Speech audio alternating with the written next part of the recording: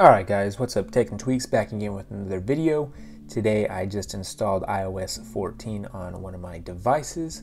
So we're going to go ahead and go through the whole setup screen to see if anything has changed. Got the iPhone analytics, don't share. Well, that was a pretty simple, quick setup screen. You can see that we are on iOS 14.0. If we go ahead and try to add a widget, let's see if we can do that. So I just long held on that. We got a plus button up here, it looks like now. Wow, would you look at that? Bunch of different widgets. So let's go ahead and add this calendar widget. Wow, looks like you just pull it down and put it wherever you would like. All right, so let's go ahead and add some widgets to this page right here. We'll go ahead and add maybe some Siri suggestions. You can go ahead and see that there is a bunch of different options for different widgets. So we'll go ahead and just do the apps. So just pick it up and grab it and throw it right up there.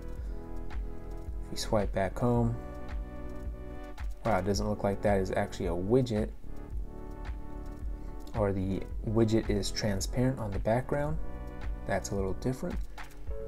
Go ahead and remove that one, see what other ones we got.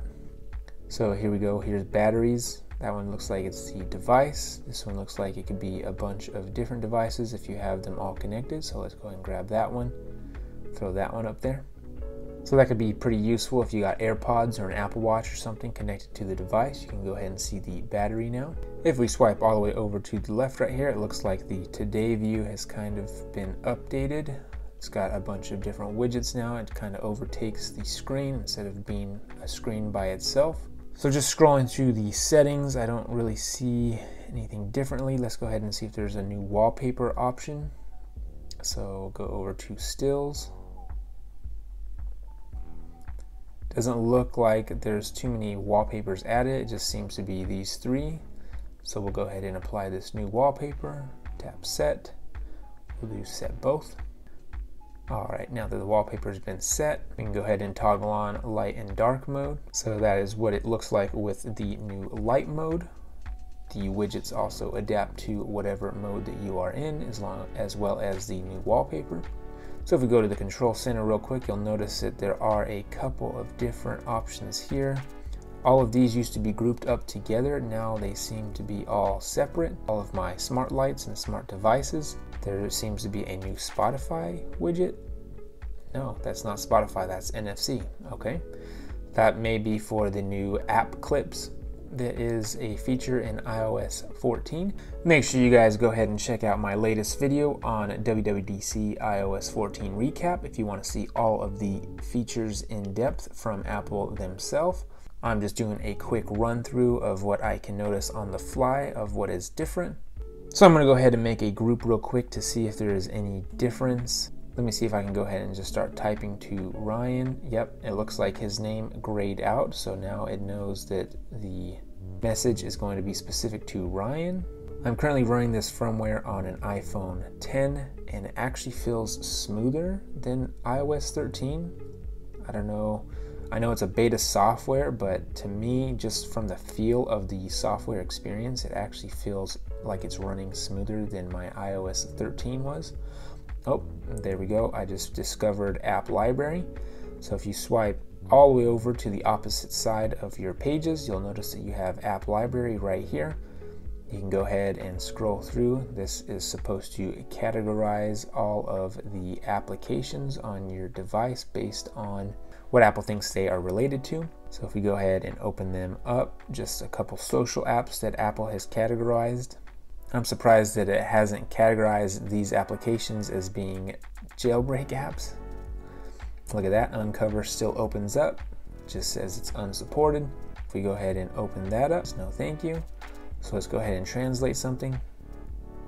Hello, how are you? So it automatically translates it to Spanish. You can also push play, and it will play the actual sentence that I have said. Looks like Spotlight search still seems to be pretty similar. I wonder if it has the universal search. So let's go ahead and start typing specific message. So it does look like it has a partial universal search, so I can go ahead and search messages for that specific phrase. So let's go ahead and switch back over to dark mode real quick. If we head back over to the wallpaper section, let's see if there's any new live wallpapers. Looks like all the live wallpapers are the same as before. Dynamic wallpapers. Doesn't seem that there's any difference. I think this one might be new. I cannot remember if this dynamic wallpaper was in iOS 13. Oh, here we go. Here is a setting for app clips.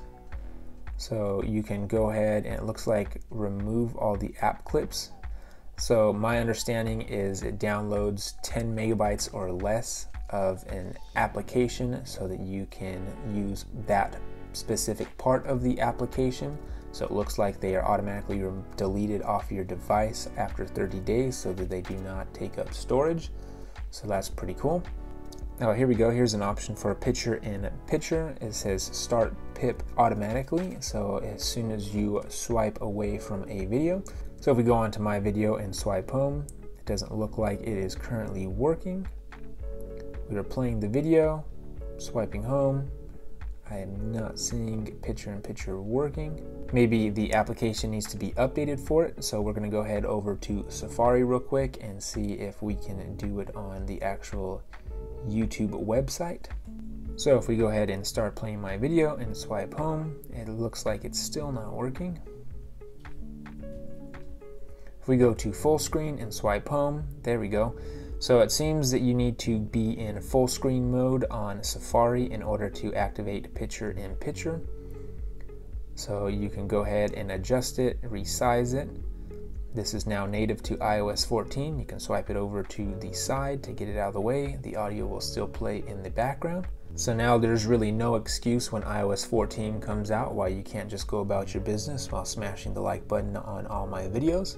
So picture-in-picture only seems to be working in Safari for right now. I'm guessing that the other applications such as YouTube will need an update to support iOS 14's native picture-in-picture mode. Anyways guys, this was just a quick rundown of me freshly installing iOS 14 on my device. Go ahead and leave a comment down in the comment section. Let me know what you want me to review in iOS 14, anything specific that you want me to go over. Please remember to feed Algo. He's extremely hungry for those like buttons, and I'll catch you guys in the next one.